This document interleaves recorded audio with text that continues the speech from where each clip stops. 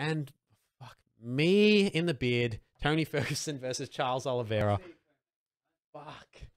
Talk about similar styles, similar abilities. Similar looking. Similar looking, dude. Similarly They built. look the same. Yeah. If you were really looking at, dude, they look exactly the same. Minus some like a better haircut from Charles Oliveira. Oh, Tony's got the shaved head now. Like, yeah, his hair's gone, dude. He had the most widow's peak you've ever seen. Far enough, and then now he's like, it's got to go.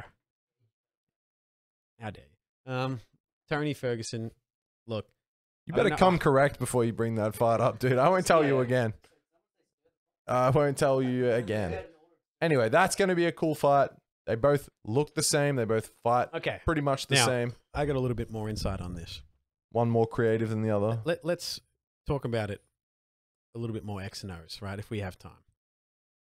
Tony was on a 12-fight win streak, and he got paired up with Justin Gaethje. I thought the UFC did him dirty bird. The dirtiest. They should have their mouths pissed in. We know this. So they gave him Justin Gaethje after he'd been training for Khabib for fucking like 3 months.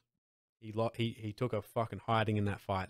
And what most people are expecting is that Charles Oliveira, coming off of, I think, a 7-fight win streak now, with all the momentum against Tony, who was on a 12-fight win streak, and then just got the PS beaten out of him.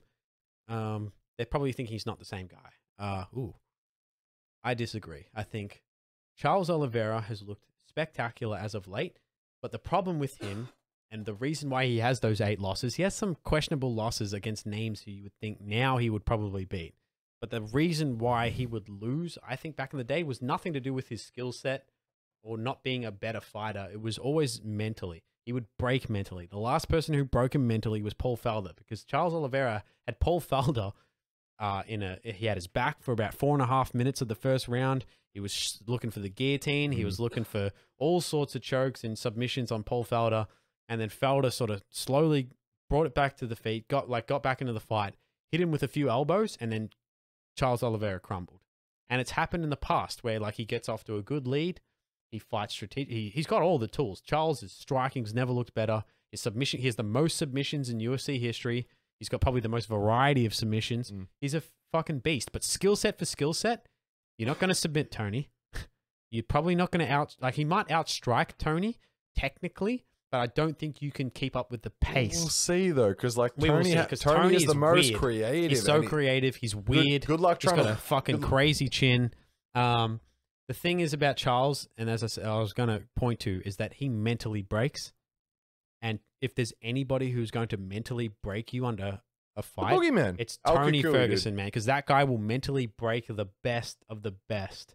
And that's his style. And as he said, they match up. Like Charles Oliveira is not going to be able to use his ground game, which is his most effective tool, successfully against Tony. It's not going to work.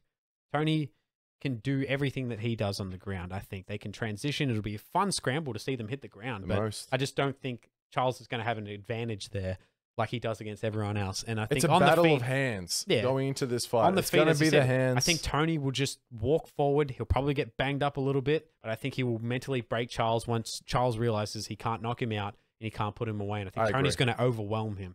I think you're going to see, this is a good matchup for Tony. It is. And I don't like this because I feel like you're going to fuck the trajectory of Charles Oliveira getting into that top 5. You just picked the wrong opponent. You really did. You should have given Charles Oliveira RDA, in my opinion. Tony should have been fighting Michael Chandler, and Charles Oliveira should have been fighting RDA.